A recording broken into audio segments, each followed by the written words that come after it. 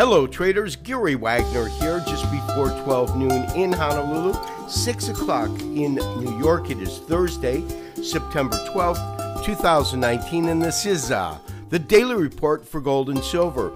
We did send out a trade alert this morning. We've had some wild gyrations in the price, actually trading to 1532.20 and then selling off pretty briskly. When we sent out the trade alert, gold was at approximately 1506. That's where we're marking ourselves in at.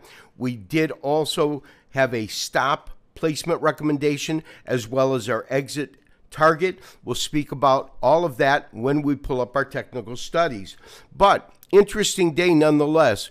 Gold has settled at 1506.80, so about 80 cents above our entry price, a $3.60 increase, but it is the high today of 1532.20 that is so interesting. Silver actually closed unchanged on the day at 1817, but in terms of the precious metals, the big news has to be palladium, up $57 today, above $1,600 per ounce at $1,614. That's a tremendous gain, and it is an all-time record high. Let's take a look at our technical studies. Traders, we are looking at a 5-minute candlestick chart. This is December futures in gold, and we are pegging the start of our day, and this, of course, is in Hawaiian Central Time. This would be midnight here.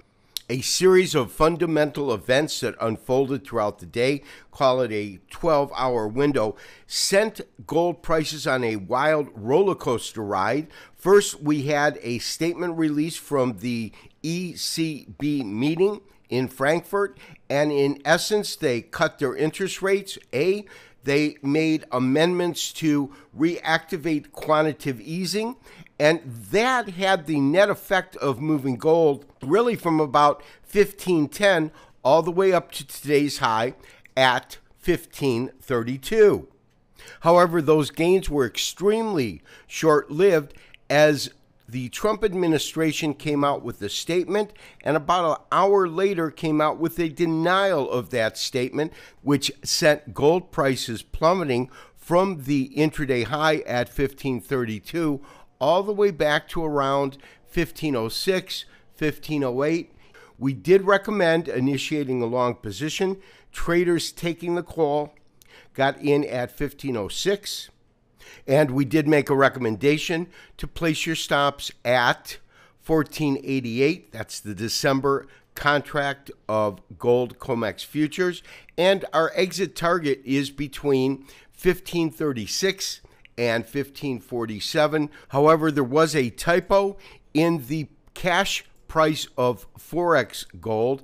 It should have read 1499, but instead I hit the zero, so it read 1400. Gold was trading at 1499 at that price. My recommendation is to maintain your long position and to maintain your current stop.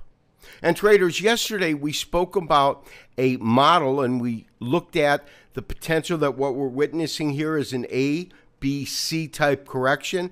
There are other types of corrections that can occur within a market. One is an ascending triangle, and that can occur in a bull market along with an A, B, C correction. That's another one. So on tomorrow's report, we will detail these different types of corrections and tell you at what point we can acknowledge that it is most likely to be unfolding as this type or another type. This has been Gary Wagner, wishing you as always good trading.